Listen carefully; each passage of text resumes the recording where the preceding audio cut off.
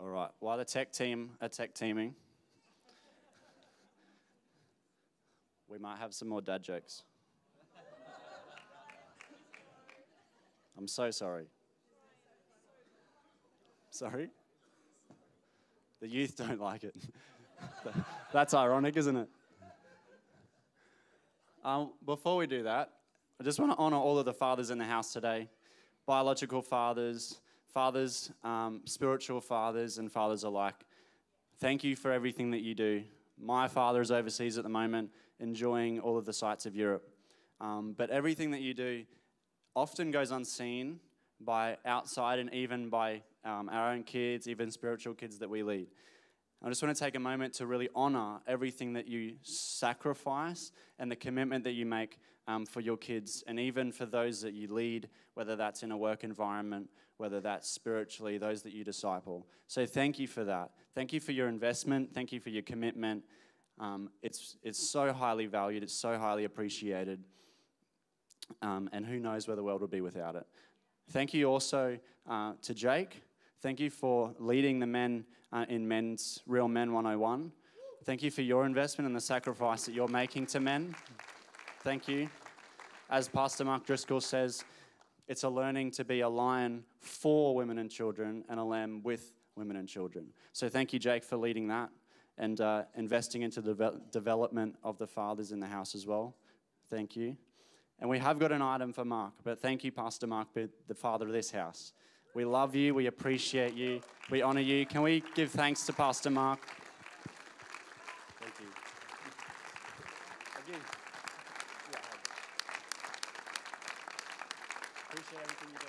Thanks for leading us. Thank you, church. How are we looking, tech team? We good? All right, let's enjoy Kids Church.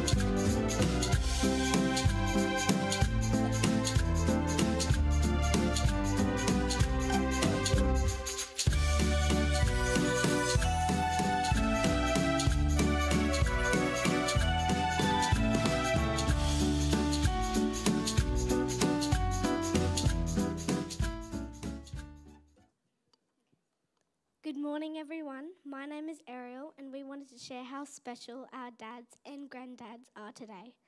Firstly, I'd like to make a special mention for those dads that have passed on. We, too, honour you today. Our dads remind us of his tools.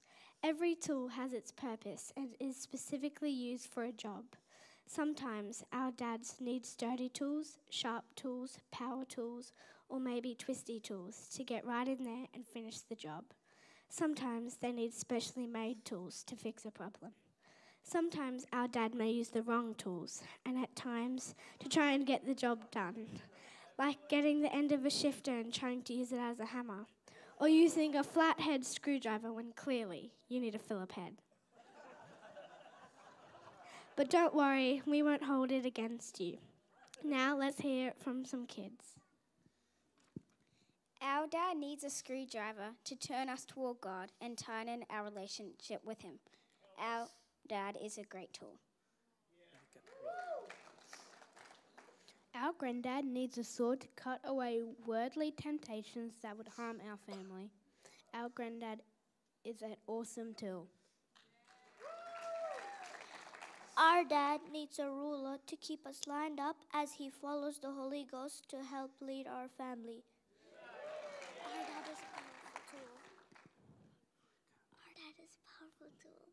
Our dad is a powerful tool.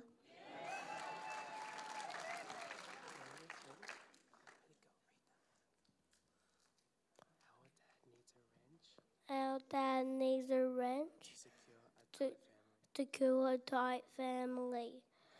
My dad is a cool tool.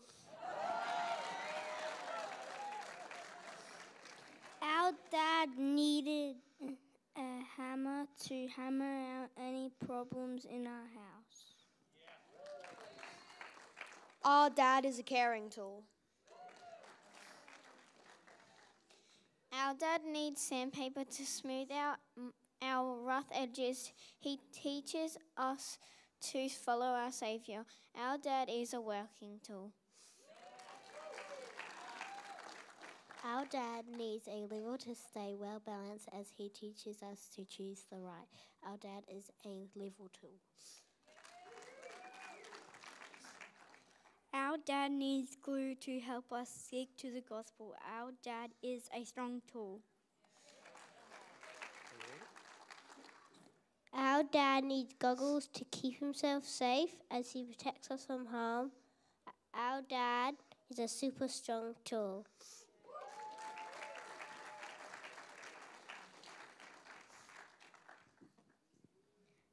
Some tools get a bit of rust on them, but don't worry, nothing that a bit of CLR can't fix. And that's where our Father in heaven, through the blood of Jesus, washes the rust and calcium build-up away and makes us sparkling new. God's love is shown in John chapter 3, verse 16. For God so loved the world that he gave his one and only Son, that whoever believes in him shall not perish but have eternal life. Kids Church would like to thank our fathers and our grandfathers for your love and support. And we'd all like to say, Happy Father's Day!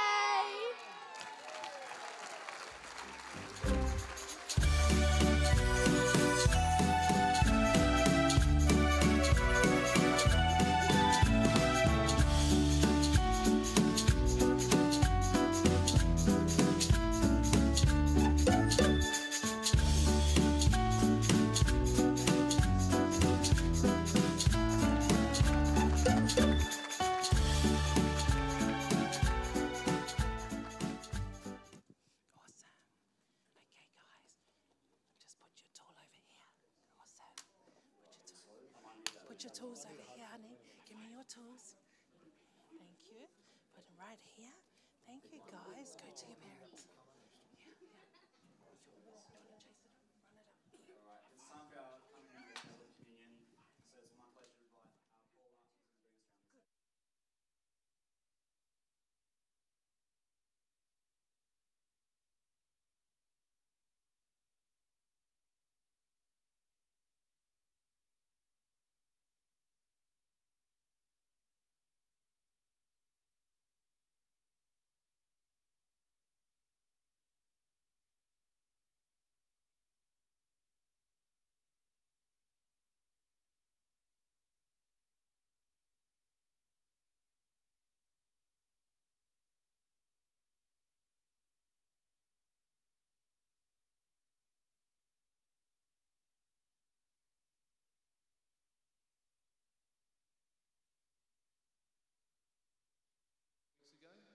And pretty much the message was build communion around that phrase. So that's what I've done.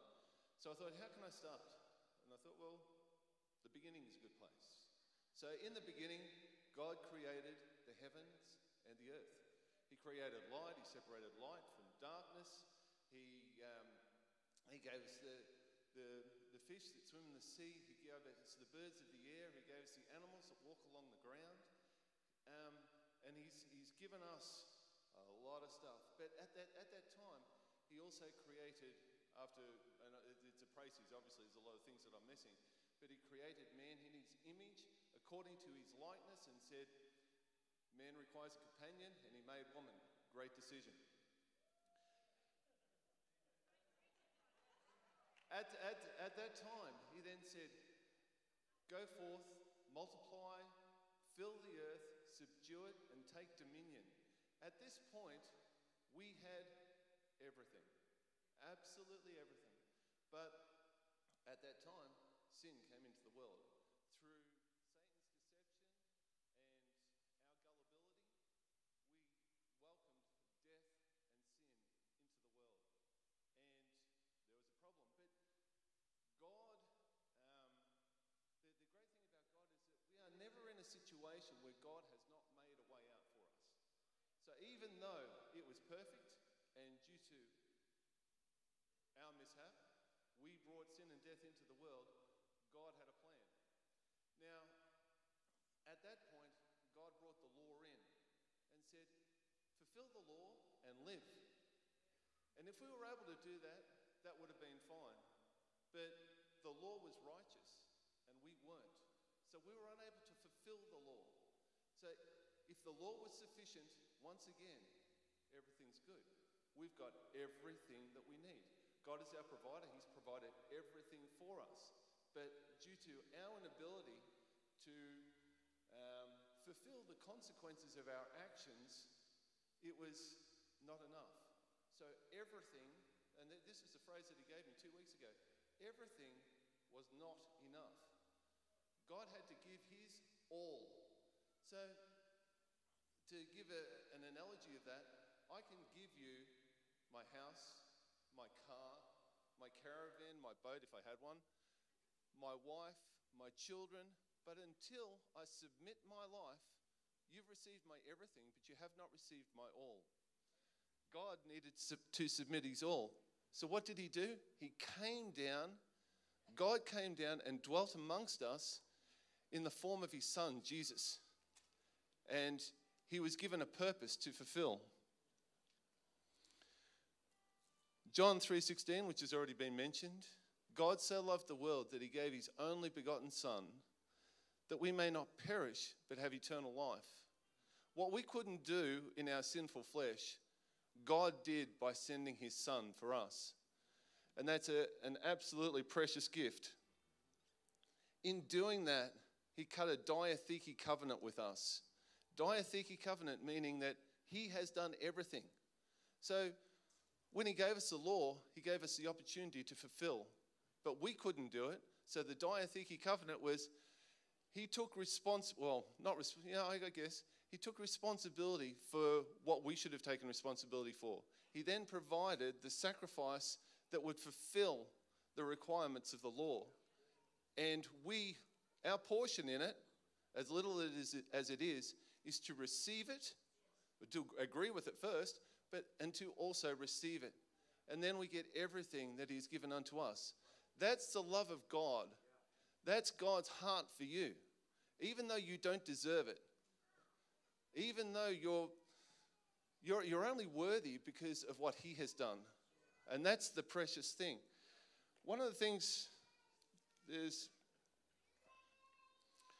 a scripture in Isaiah 53:7, and this is one that is just, I can't really get my head around it. But he said, he was oppressed and he was afflicted, yet he opened not his mouth. He was led as a lamb to the slaughter, and as a sheep before his shearers is silent. So he opened not his mouth. He The thing about that is that he came to this world, he was innocent. He came to this world, he was sinless. He came to this world, he was blameless. And that is the representation of what he had to do when he placed himself on the cross. The thing is that in this scripture, he kept his mouth silent during all of the atrocity, during all of the pain, the anger. The one thing that I would wanting to do would be to retaliate in some way, shape, or form. But could you imagine the words that would come out of your mouth as somebody is with a cat and nine tails ripping your flesh out of your back? The words that come out are not going to be flash. He had to withdraw. He had to hold himself. He had to hold his position. He needed to remain innocent. He needed to remain blameless. He needed to remain sinless so that he could pay the price. Because if he sinned prior to him being placed on that cross, it would have all been to no avail. That's what he did for us. So I can't even fathom the atrocity, but I can't fathom the atrocity, but I can't even imagine in my mind staying silent during that time. That is just, and that gives you an idea of how much he treasures us, how much he loves us, and how much he wants us to dwell with him. And that we go back to the original pattern, which is to commune with him, to walk in the garden with him. We had it. It was perfect. But he's restored us back to that so that we can, once again, walk in that garden and have communion with him. That's the love of our God for his people, who is us. So please take your communion elements in your hand.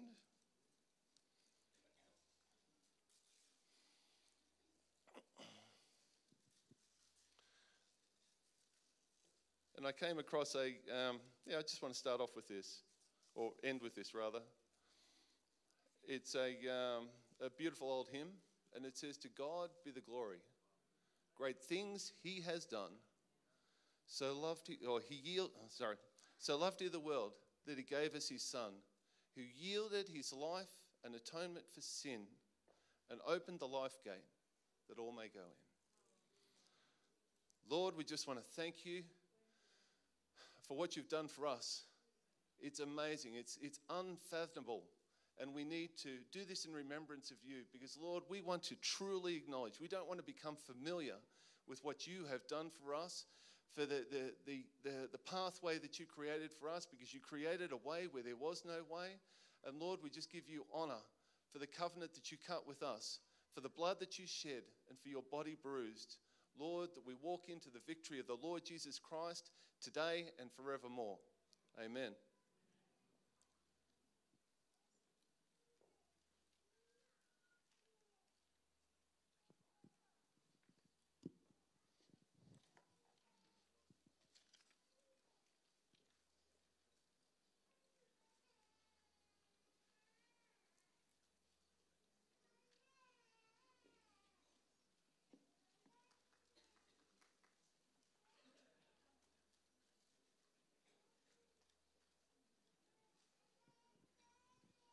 Thank you, Paul. Kids Church, you're welcome to go up. I think they've already gone, haven't they? Fantastic. We're just going to get into a time of giving now. Absolutely. I just want to take you to a place in Leviticus 27, verse 30. Now, Leviticus 27, the whole thing is Old Testament instructions for giving. But specifically in verse 30, it talks about our tithe. And there's something that I would like to highlight that is the instruction about tithe that we read in Leviticus 27:30. It says, "And all the tithe of the land, whether of the seed of the land or the fruit of the tree, is the Lord's. It is holy to the Lord." And just something that I wanted to highlight there is our tithe is holy. The Bible says so often that everything in the world, everything of the world belongs to God. Haggai tells us that silver belongs to God and gold belongs to God. And so everything that we enjoy, like Paul just talked about, everything that was created by God for us. But it belongs to him. And by our giving of that to him, it's a holy act. There's a holiness of it. It's not just obligation, it's not routine, but there's a holiness, there's a worship that takes place in our giving of our 10%, of our 20, of our however much we want to decide, of our giving to God, that it's a holy, holy act. And Proverbs teaches us that we can honor God with our possessions. But it goes on, it doesn't stop there. By going to honor God with our possessions, by coming and giving our tithe to him, it also says that we may be filled with plenty and overflow with new wine. And I think of the tying together of the two, when we acknowledge the holiness of God in our giving and we honor him with that, it unlocks portions of heaven that beforehand might have been unavailable to us, because it's the position of our heart to say, I honor God with my tithe, I acknowledge that he's holy, and he unlocks new wine to overflow into our life. New wine being a representation of blessing. So if there's areas of your life that you're expecting God for blessing in, start in acknowledging God for his holiness in our tithe, and removing the mindset of it being an obligation or it being something that we have to do because we come to church. But it's something that we want to do because we want to honor God in all that he is. We want to honor God for his goodness to us, and because it's simply holy in all that it is. So if we, as the collections come, stewards come and collect our tithe this morning, we're just going to pray. Lord, thank you that we have the opportunity to honor you with our tithe. We thank you that you are holy. We thank you that we join with the angels and sing holy, Lord God. Lord, we pray this morning that as we give our tithes, that it is honoring to you. Lord, we thank you that it equips you to do your ministry, Lord God. We thank you that we can partner with you. Thank you, Lord. Amen. Just a couple of announcements. Just check your emails for all the regular stuff. We're just going to highlight some of those other things that are happening in and through the life of the church. Frontline Women is coming up on the 21st of September. It's at Calbar Cafe, and there are 3 workshops, and it's really important that you book in for those workshops. If you want to know a little bit more information about that, talk to Wendy, and she can sign you up for all of those things. There's also the Brendan Wamsley concert coming up under the stars at Wendy's property on the 4th of October. Last year, this was an awesome event. We had Brendan Wamsley and his brothers coming and leading us in a concert. It's phenomenal. We have some of our Harvest Point gang that are also leading or being a part of that music that's happening there as well. There's food stalls to purchase food, and it's just a great time of fellowship. If you'd like a little bit more information about that, Wendy is also the person to talk to. I'm just going to invite Shelley to come up. She's going to give us some information about Bowie's show, which is happening next week.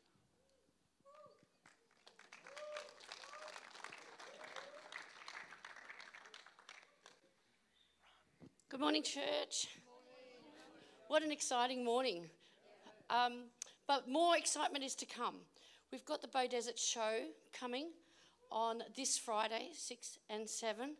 We will be there from 8 in the morning till 7 at night. We're in the Drynan Pavilion, which is the main big pavilion.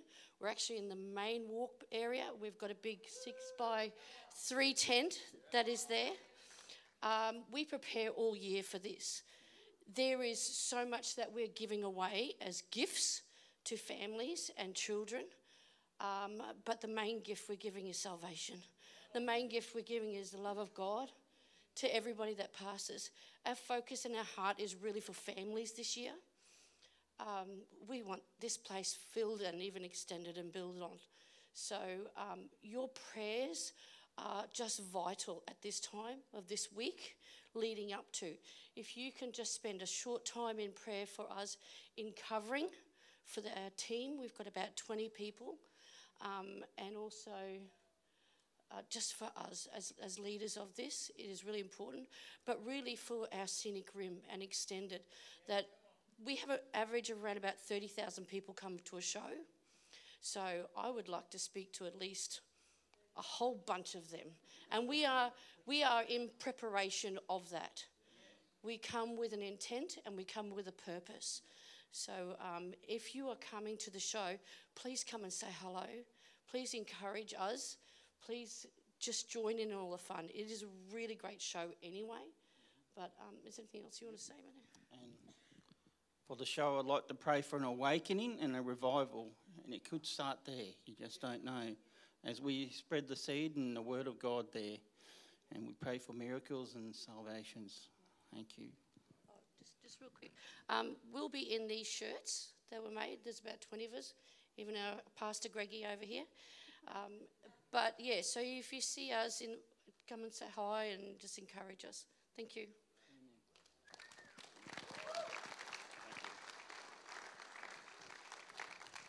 Thank you, Shelley and Emmanuel. Thank you for the work that you do. There's a lot of hours that go into preparing for these things. I had the honour of joining them last year. I'll be joining them this year as well. And there's a lot of hours that they invest into preparing for a space where people can come in and then we can have a gospel conversation with them. So thank you for that. Thank you for all that you do behind the scenes. It's appreciated. And I'm just going to invite Jake up. He's going to bring us a special item this morning.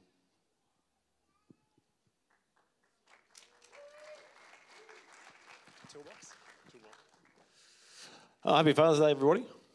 Too loud. I'm not going to dance or sing or anything like that. It's not one of those type of items. No. I don't dance since the incident, so All right. So, how good were the kids? Kids were great, yeah? So, fathers, you're just a bunch of two. Useful and purpose-built. That's a good way. So, all right, well, since it's Father's Day, how about a joke? I told this joke at Real Men, so most of the church hasn't heard it. So there was a pastor, and he had a church, obviously, but it needed repainting. So he had some paint, but he didn't have enough. So he mixed it up with some water. It's a water-based paint. So he's painted the building, he stood back, he was proud of himself. And then that night, it rained. And he's gone to the church the next morning, and as he's standing there looking at the building with the washed away paint, a voice from heaven said, "Repaint and thin no more."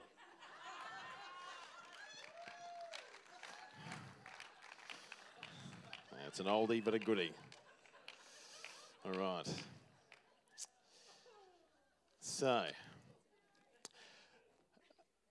the world measures a man by his strength, his wealth, his power, and in Tim's case, wherever he is, by his dashing good looks. But 1 Samuel 16:7 says, "For the Lord does not see as man sees. For man looks at the outward appearance, but the Lord looks at the heart." So what is the kind of heart that God wants to see men have? It's a father's heart, a heart like his. Okay? The father heart of God is the ideal image of what it means to be a good father. To be a lion, to be strong and courageous and inherently dangerous for women and children, and to be loving and gracious and kind for women and children. Therefore, the true measure of a man is calculated by his capacity to be a blessing to women and children. This can be done directly by either being a father, whether you have 1, 2, 6 or 8 kids. A school teacher could be directly influencing the children in his class.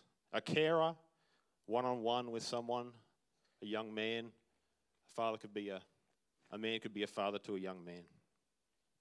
Indirectly, this could be a soldier liberating an oppressed country or a nation. Could be a businessman providing employment for men and women for their children. Provide for their children. Building and construction. Perfect example, infrastructure, roads, buildings, schools. That can be a blessing for women and children. And being a primary producer, providing food as farmers. Now, I was asked to give a word for our father of the house, Pastor Mark. I missed a phone call from Amanda, but then she sent a text message, and immediately after I read the text message, the word came to me, and that is strong tower. Mark, you are our strong tower. Not just for the church, but for the community. Now, a strong tower is characterized by its strong foundations. It is sturdily built and it is fortified. It provides a place of safety and provision, guidance, comfort and direction, emotional support and help during difficult times. Pastor Mark, I'd like you to stand up and come join me on stage.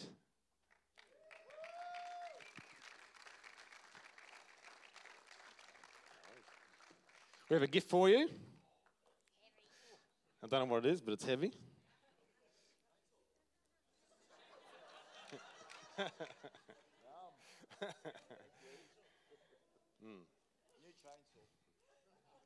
So, Mark, we would like to honour you as the father of our house, as the father of this church. You've done well over the past, how long have you been here? 10 years? 9 years? 10 years? Just about. You've taken this church from strength to strength, and we want to honour you for that. So I'd like the church to give a standing ovation for our father of the house.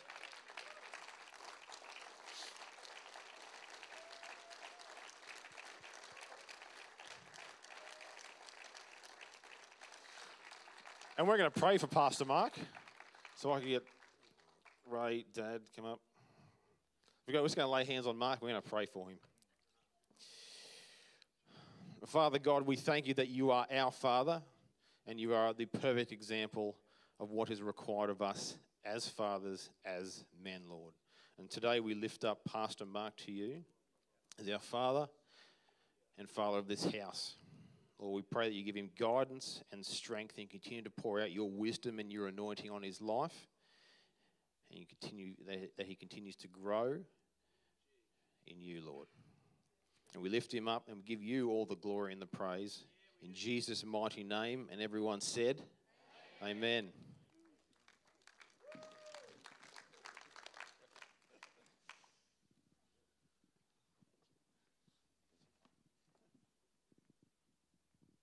Thank you, Jake. Thank you, Pastor Mark. Before you sit down, we're going to invite you back up. Mark's going to bring us around the word this morning. So as he comes, just welcome him.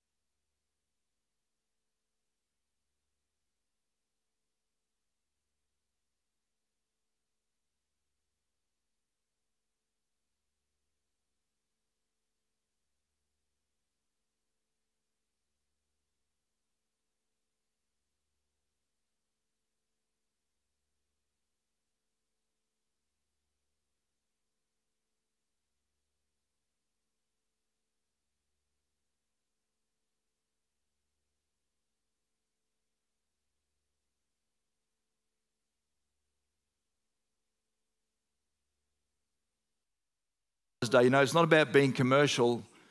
It's about the honour of fathering. And the Bible says in Ephesians 3, verses 14 to 15, it says, "For this reason I bow my knees to the Father of our Lord Jesus Christ, from whom the whole family of heaven and earth is named." And today we honour the Father God. Amen. Can we just take one moment and just stand in adoration of him today, the Heavenly Father, and give him praise and honour? Father, we thank you today that we give you, because under your name and under your control and under your authority, we are here today. It's only by your name and by your authority and by example of which you've set. And Father, we thank you today for the fathering of our Heavenly Father given to us as humanity. We bless your name today. We glorify you. Father, you're the one we've been singing about as you've come through the example of your Son, the Lord Jesus Christ. We've heard so powerfully at communion about the love of God and the extent of God's anguish to redeem, to restore relationship back to the Father of humanity. And we're thankful today, Lord, we stand amongst a group of people this morning here in this fellowship called Harvest Point Church who have acknowledged and received, as Paul so eloquently said this morning, we've received of the grace of God and the mercy to be restored back to our Father. So we stand in honour today of the one and only Father who deserves all the praise, all the glory, all the honour. We bless you today, Father God. We give you praise that you've graced us with your life. In Jesus' name we pray. Amen. You may be seated this morning. And today I'm going to do something differently. I'm going to invite my father. And perhaps you don't know, if you're newer to the church here, you haven't met or acknowledged that this would be my father, David Ironside, who's going to come and join me on the platform. I'm going to invite him to take a seat. But as he does that, come, Dad, when you're ready. Just come, walk. He's good. Thank you, Jennifer.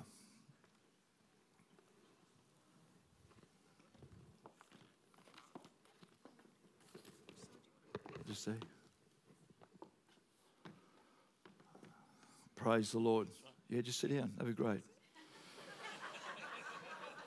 That's right. Everyone give Dad a round of applause for sitting down.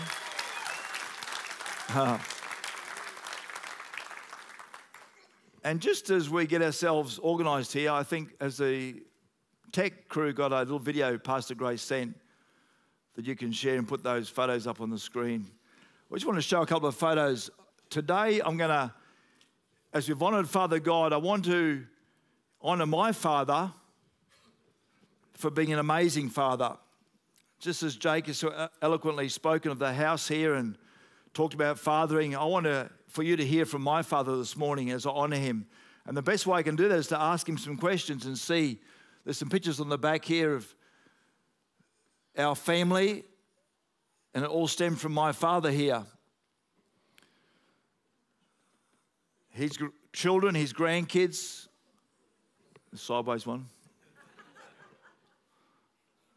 Another sideways one.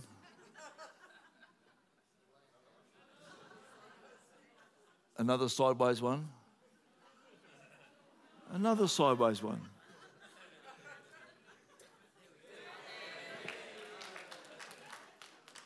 There's Dad. Son and grands.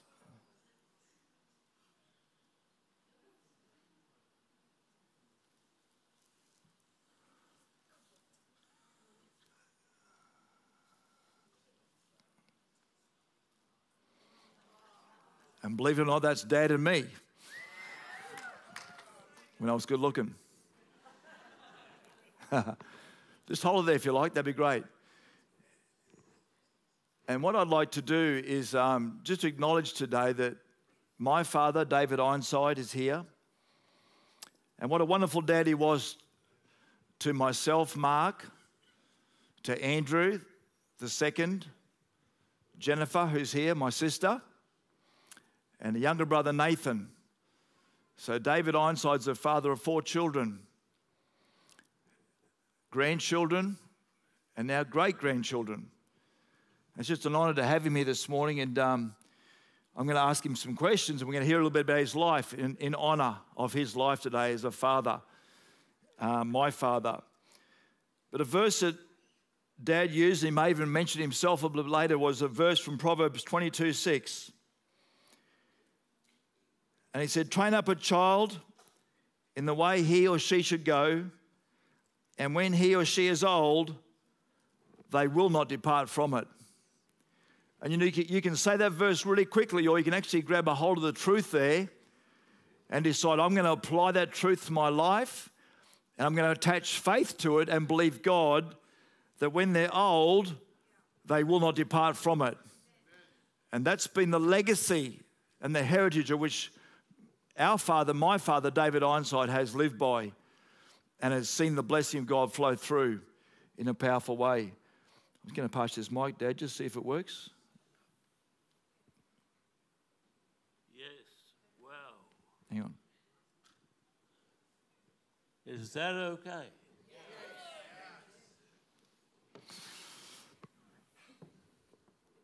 So we're going to sit down here. Let's just pray, Dad. Father, we thank you today for this blessed opportunity to honour fathers in the house today as we appreciate our Heavenly Father, the Creator of all. Thank you, Father God, today for the great men, fathers in this house today, the wonderful families, the legacies that are even here in this building this morning. We give you praise for their lives and all that they've done and all they've achieved. We bless fathers today in Jesus' name. Amen. So we've got a number of questions here. I'm going to ask my father some questions. So to start with, Dad, a bit of background to your life, a bit of history. What year were you born and where were you born? Well, Mark, I was actually born in Mackay, Queensland. My ancestors, my grandparents on the Ironside side, actually came from Scotland, and they were cane farmers. And my dad was a cane farmer. My grandfather, on the other side, came out from the UK.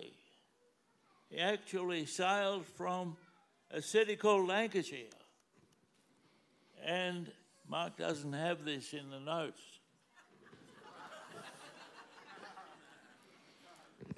But he lived in Perth, and as a youngster, he got on a tricycle and rode from Perth to Fremantle. Now, I believe that was 12 miles in those days. Somebody might be able to correct me there, but that's a little bit of history that I don't think you've heard yet. No. And what year were you born? I was born, it was 1938. Right. We've actually written some of these things down because I can get my dates screwed up.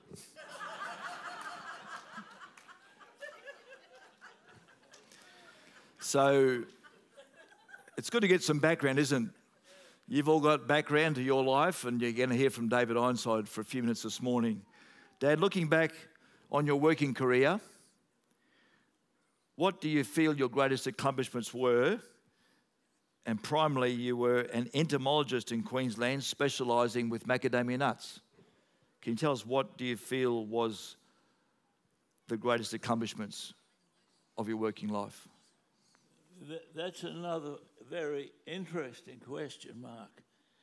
And just to make a point, we had a men's group on Friday night, and a gentleman in the group was asking me some questions, and it came out, when did you actually start work? And I said,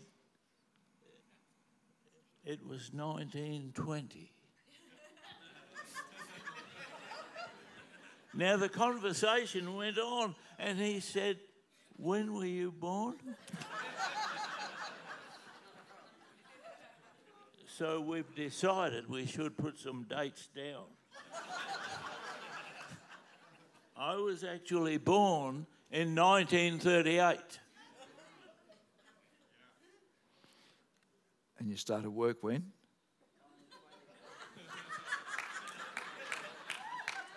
Well, it was before he was born.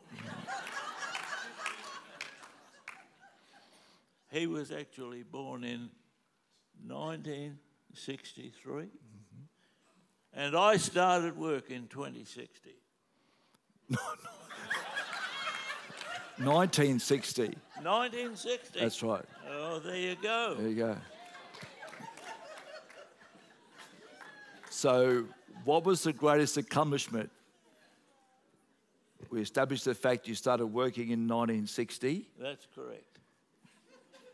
In the Department of Primary Industries. Yes, yes. It was known as the Department of Agriculture and Stock. That's right. In those days. And I was born working on pineapples. And the reason for that was pineapples suffered from a problem called nematodes. Nematodes eat the roots of the pineapple. And that was an accomplishment. That was just a couple of years' work. But then macadamia nuts had come on the scene, and they asked me to look at a problem that occurred on the flowers of macadamia nut. And so that's where it really got started, macadamias. For those who don't know, my father's written a book about the pests of macadamias and has an insect named after him. Is that right, Dad? What's it called? Should I say? Yeah. It's called Eriococcus Ein Sidei.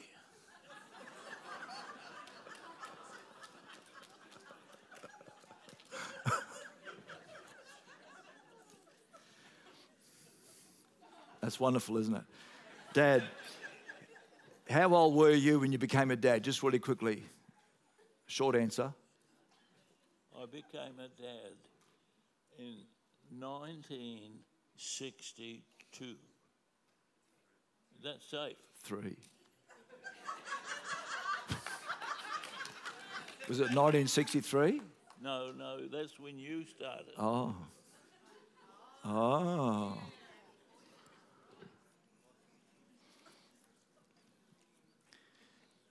Just in short, Dad, how did your career affect your role as a father?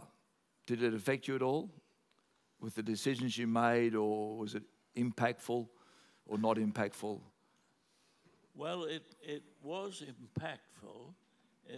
It really did impact my precious wife, Norma, and it impacted you guys, Grace and Mark.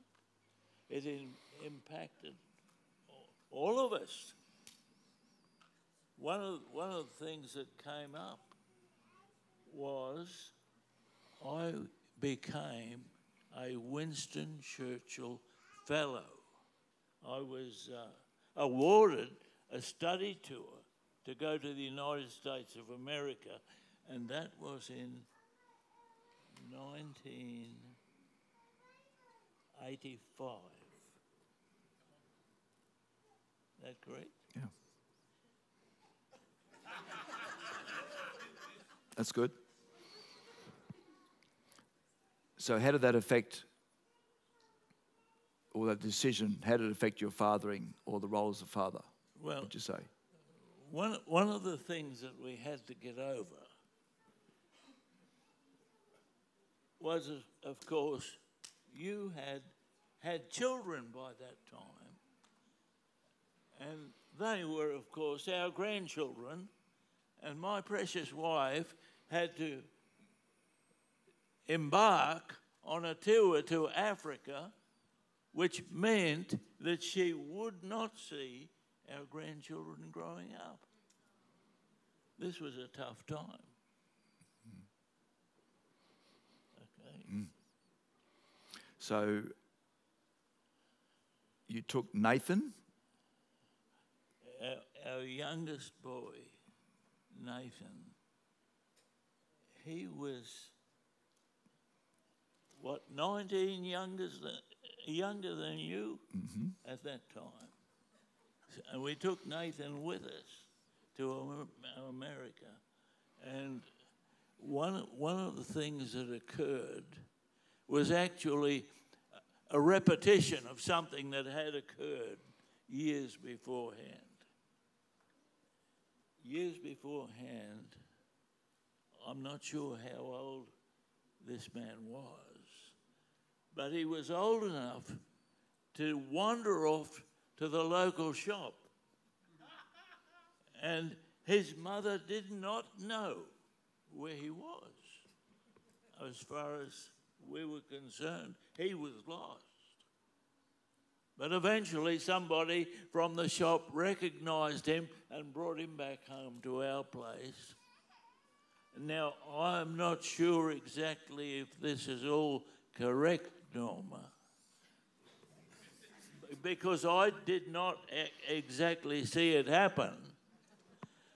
But this fella came into the house and Norma got him and she was sitting on him and she was whacking him, I tell you what.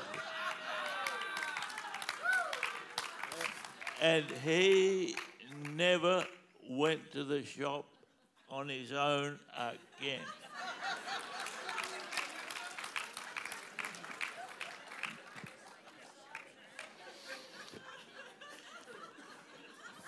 Lesson learned, hey?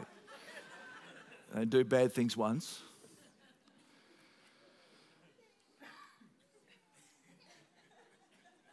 You see, the scripture that Norma and I had, which we took to heart, is found in Proverbs 22 and verse 6. It's already been mentioned, I think. The scripture says, train up a child in the way he should go, in the way he should go. When he is old, he will not depart from it. And he never has. So the lesson out of that one is sit on him, hold him down, and give him a flogging. Are you learning something today? Yeah.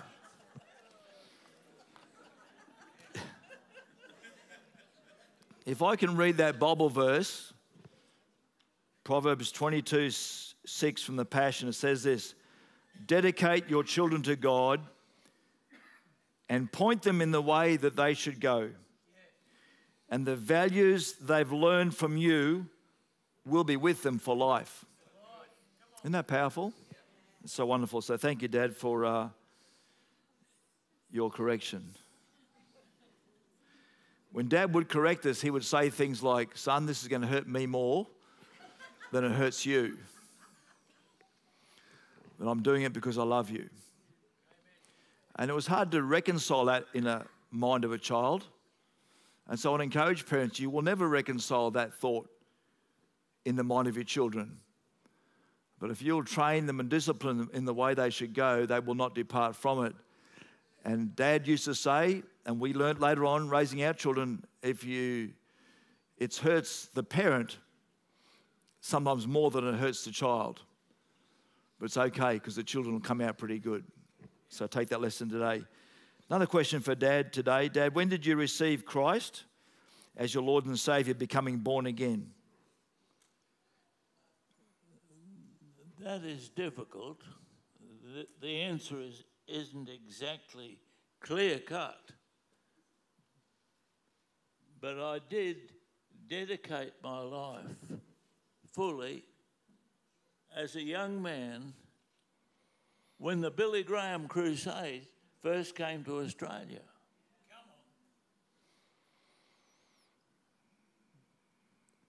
But I want to say, over the years, as a dad, I've never been what you could say a perfect dad. Never been, even, I'm sorry to say, I haven't been a perfect man. We didn't have the lessons that are being taught by Jake at that point. But I want to tell you of one verse of Scripture that has stood me in stead over many years. And it's in Hebrews chapter 9, verse 9. If the blood of bulls and of goats and the ashes of an heifer sanctify to the purifying of the flesh, how much more shall the blood of Christ, who through the eternal Spirit offered himself without spot to God, purge your conscience from dead works to serve the living God?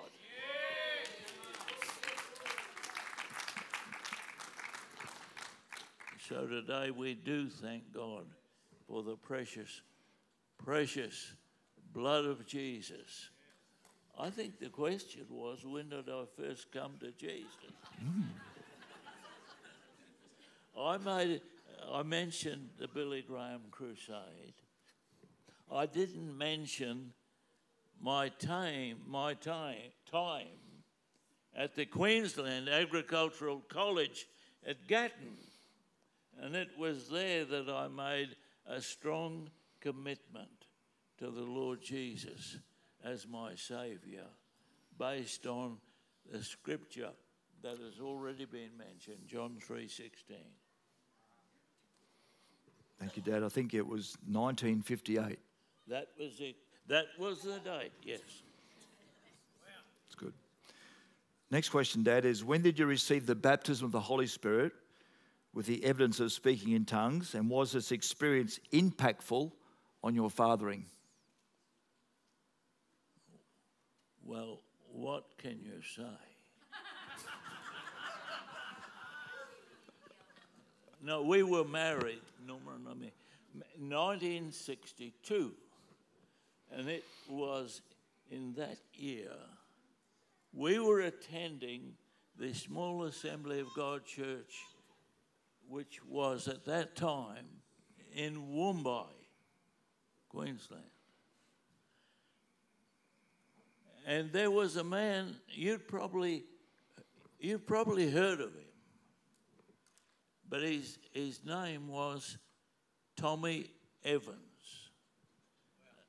And he has descendants today. Can you tell us about that? Well, Russell Evans of Planet Shakers is the grandson of Tommy Evans, who came and visited Mumbai, and I believe that's where you received the encounter of the baptism of the Holy Spirit. Is that right? Yes, yes. Tommy and his wife, Esther, said, because at that time, if you wanted to receive the baptism, that the thing was wait. But Tommy and Esther brought something new to the church. And Tommy said, if you want to receive the baptism in the Holy Spirit, you've got 3 seconds.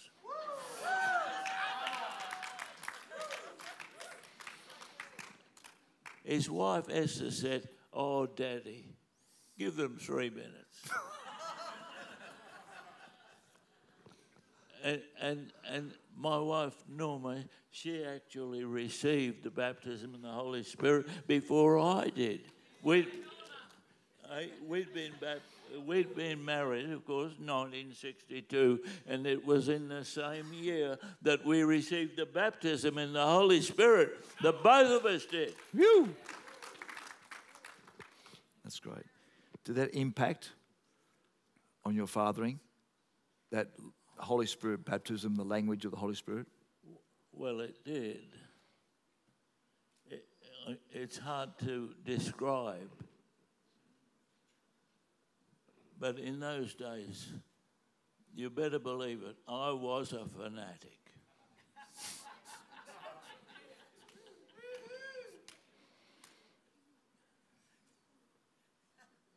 I was determined that my kids were going to grow up, they were going to be trained in the ways of God, because when they were old, they're not going to depart from it.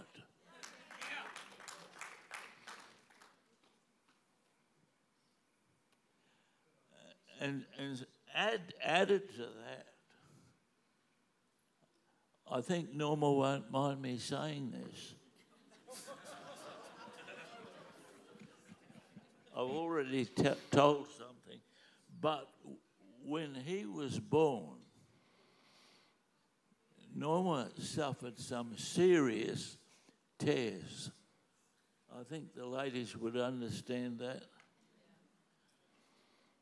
And this required her to have anaesthetic.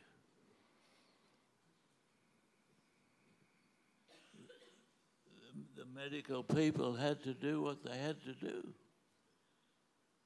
But my wife, Norma, is becoming conscious. And she began to prophesy. And she began to speak over this baby. And said, this baby is going to grow up and be a man of God, and he's going to preach the gospel.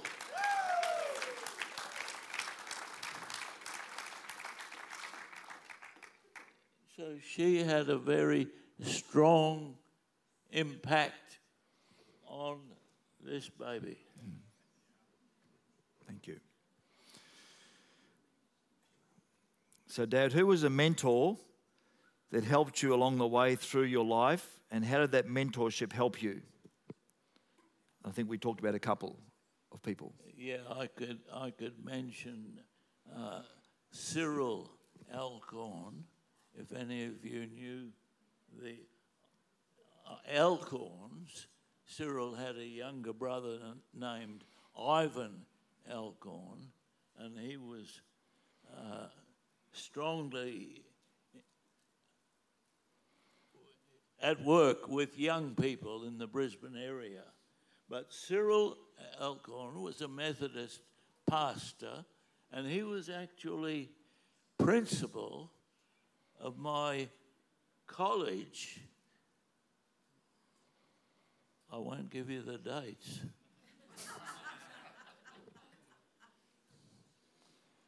But he was very influential in my life. Charters Towers. In Charters Towers, yes. In those years, carry on. Who else was a mentor for you, Dad? Well, there was a precious brother who's gone to be with Jesus, his wife. His name was Morris Smith. If any of you knew of the Smiths, they lived in Nambour also. That's where you were born, in Nambour. Mm-hmm. In fact, our 4 children were all born in Nambour. Mm. Our youngest, have we mentioned Nathan? Mm-hmm. He's actually living in Ohio, Cleveland, Ohio, at present. And he's a musician, he's a preacher, he's a singer, he's just doing what they did. Train up a child in the way he should go, and when he is old, he will not depart from it. Mm. We can just thank God for our children, because that's what they did.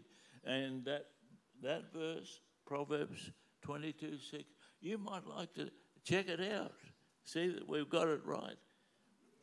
It's just been foundational throughout our married lives. Before we were married, we would say,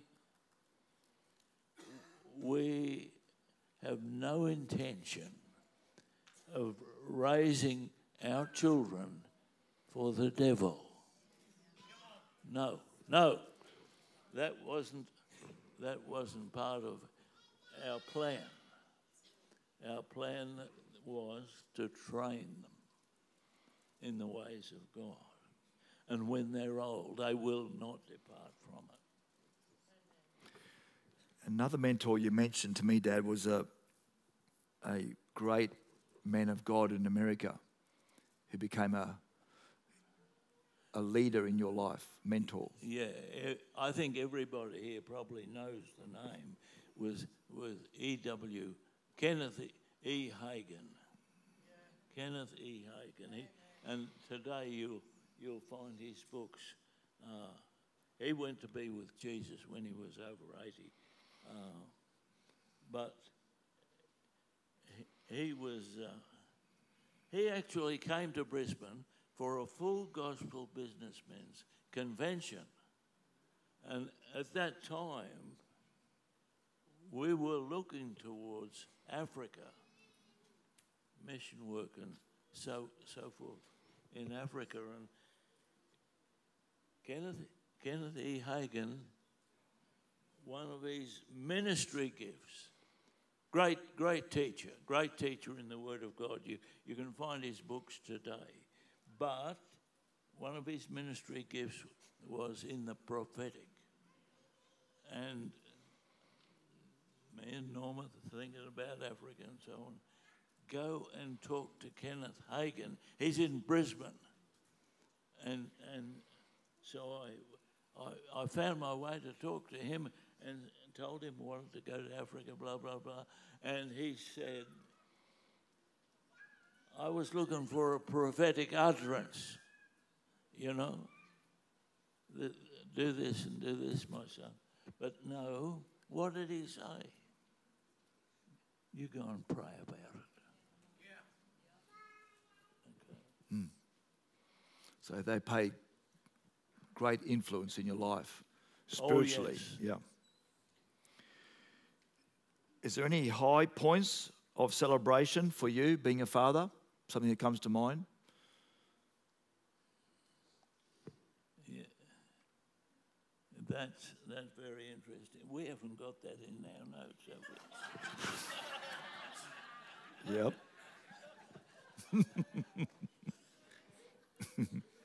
Well, high points were just too numerous, really, to mention. But one thing happened in America. We were there. Mark and Grace were at Charleville. They were busy having children. We missed out on those children. So that was, you could say, a high point, but we missed it. But I think the point you were leading up to was you watched Nathan, part of the ministry there in America, wasn't it, where it impacted yeah. his life? Yeah. That was one of the accounts? I was actually going to talk about that. Right. But this I wanted to mention because what he did and what Nathan did, there was some relationship there. We were living in a place called College Station, Texas.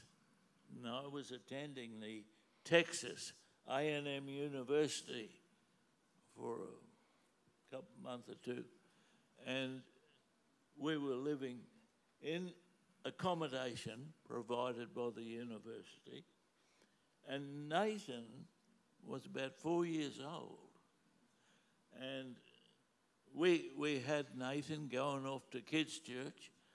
They all had to go to kids' church. You can be sure of that. And Nathan, was he 19? You were 19 years older than him. And so he had to stay and look after his family. But we took Nathan with us. Nathan's sister was here, but she's here this morning. But she was not there when we went to the UK. She stayed here. She actually did the things that she wanted to do, and I'm not going to get into that. But I do want to mention that Nathan went missing in America. And America is not a place to lose your kids. You can be sure of that. Nathan went missing one day. Well, that was really something that concerned us at the time. But I'm pleased to say that Norma didn't sit on him.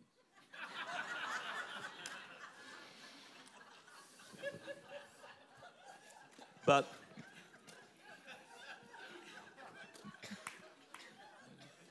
Nathan had actually gone off to visit one of the college students at the A&M University, and we eventually got him back.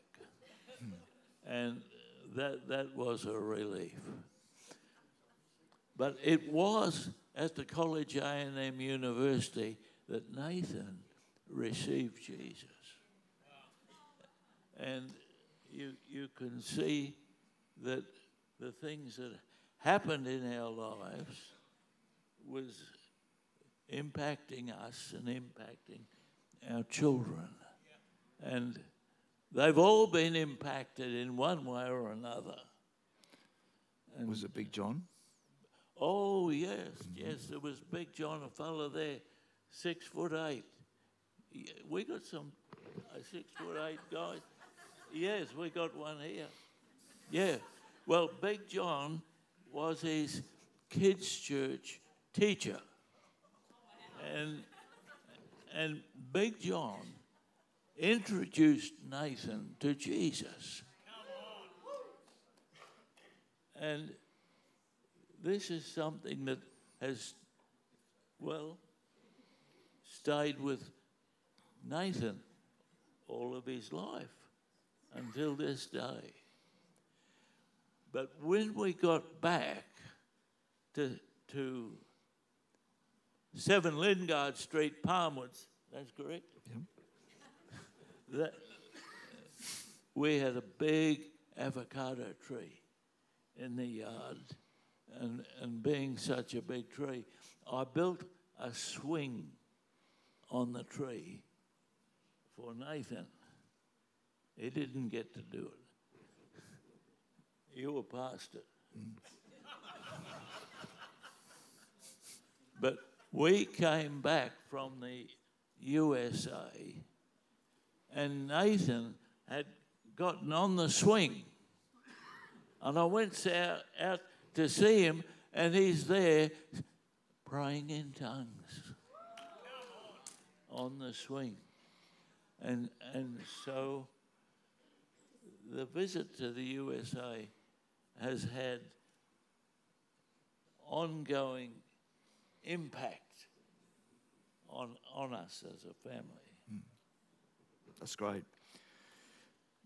To wrap it up today, Dad, what would you say your personal values, or the main personal values that you've utilised in fathering? Well, one of them is found in Ephesians chapter 6. And it talks about, likewise, you children, obey your parents in the Lord. This is the right thing to do. And I just want to thank God. Our children, even today, have obeyed us in the Lord. And further than that, the scripture says, honour your father and your mother, that it might be well with you, and that you might live long on the earth. And that's a promise, not only to fathers, but a promise to their children also. I think as we close this time today, Dad, it's you've instilled into our family godly values and a heritage and a legacy which is still blessing many people today. And you said to me the other day when we were talking about this, that the story of your life is more about God's faithfulness, His mercy, His grace, and the Word of God working in your life, and it flowed into our lives, the power of prayer, the power of the Holy Spirit, and the blood of Jesus. And so that was the story of David Ironside, and how these open heart to Jesus, to the working of the Holy Spirit, has not only impacted his life, it's impacting our life and the children's children, and it's still working today. And one thing we talked about in our pre-conversations were for parents and grandparents not to negate the bringing of your children to church, to teach them the Word of God at home, to lead them in Bible stories. As we wrap this time up together, you know, I remember it was morning and night we would have the Word of God read to us at the dinner table, breakfast and evening. So much so that we had my grandmother visiting one time, and Dad would lead us in the verses of Romans 10, 9 and 10, which talks about that if you believe in your heart and confess with your mouth that Jesus Christ is Lord, you shall be saved. For with the heart one believes unto righteousness, and with the mouth confession is made unto salvation. And Dad would have us repeat that over and over again, and until one day Mum said to Dad, man, if we have to say this thing one more time, I'm going to blow up. But you know, the revelation of that scripture touched my mother's life and touched her mother, my grandmother. And it's still impacting us today as the revelation of these truths. Even though you think you know it, if you meditate on God's word, it'll become life to you. Something will come alive. And that's some of the principles and the things that my father here, David Ironside, taught us. And so if it feels like we hammer this church a bit with the word of God, there's a reason behind it. We were born into this, and thus we'll live by it and know it works in our lives. It's working in your lives today to the glory of God. Amen. Hallelujah.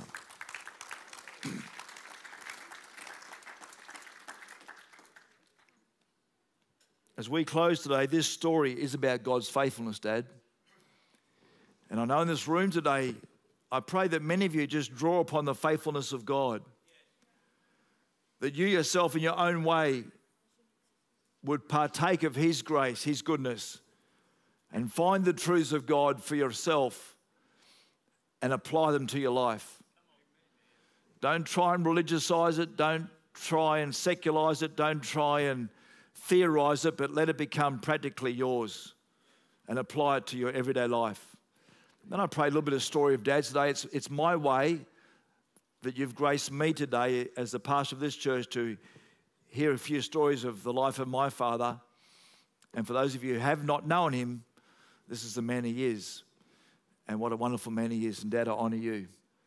And thank you for the love, the care, the support.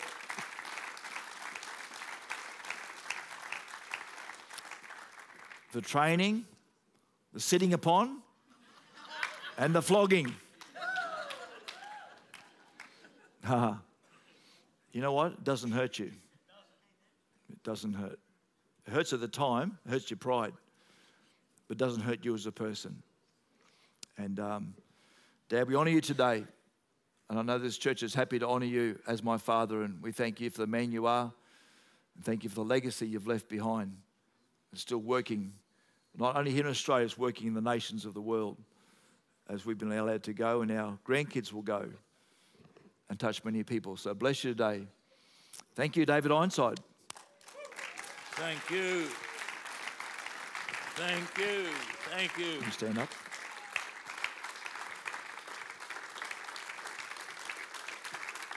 Thank you. Thank you. I feel I'd be missing something if I didn't remind you of the verse of Scripture that we've already talked about that says, how much more shall the blood of Christ, who through the eternal Spirit offered himself without spot to God, purge your conscience from dead works to serve the living God. And I want to tell you that that verse of Scripture has powerful meaning in my life today. And I trust that it will have powerful meaning for everyone that is here today. God bless you richly. Thank you. As the worship team are coming, thank you guys. This morning, we're going to have a break for morning tea, lunch, and please pray that you join us in the cafe. I'm going to ask Dad to pray a blessing over us this morning as we go. Sorry. And don't forget that some of the fathers have bought some show and tell out there. Please walk around and have a look. And there's some interesting things to look at on the tables in the patio. Outside there, please enjoy some fellowship and the meal. The kitchen staff have done a great job preparing some food for us today on this great Father's Day. And if you're here and you need to go, and some have already gone because they've got pre-appointments, we bless you today. But I'm going to ask my father to pray for us as a family of God before we go this morning. I want him to pray a blessing upon fathers here today. Would you do that, please, Dad? Thank you, Mark. Thank you. Thank you for listening to us, listening to the precious Word of God and some of my rambles. But Jesus, we thank you, the lover of our souls, the one who did shed his blood, the one who came to bring us to the Father. And I pray for everyone in our midst today, and particularly every father, every young man, every older man, for the Word of God to grow and increase and multiply in every life, that many, many more people will come to know and love Jesus, just as they will in our pastor's life. Thank you, Jesus. Thank you, Jesus.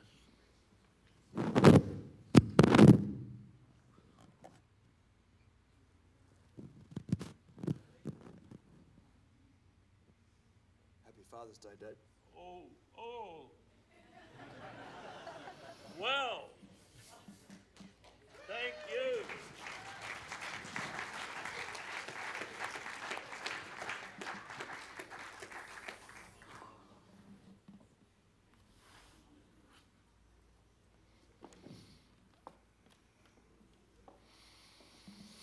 Great. Thank you, church.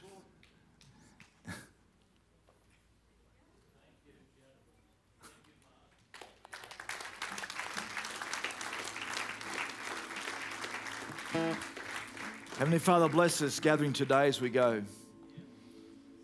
Thank you for the love of God and the power of His holy word today.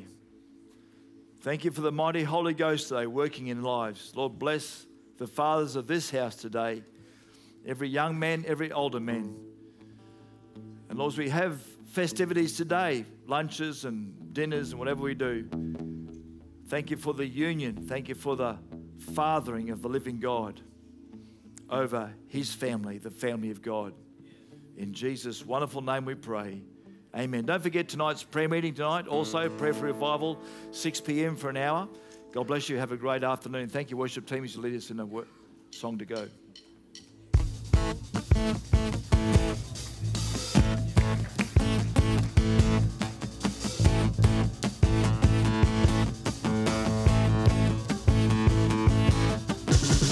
Do you see what I see?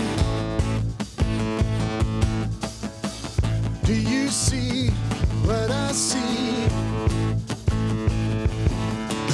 I see lightning, I hear thunder. Something stirring 6 feet under. Dead things coming back to life again. I believe there's about to be another resurrection.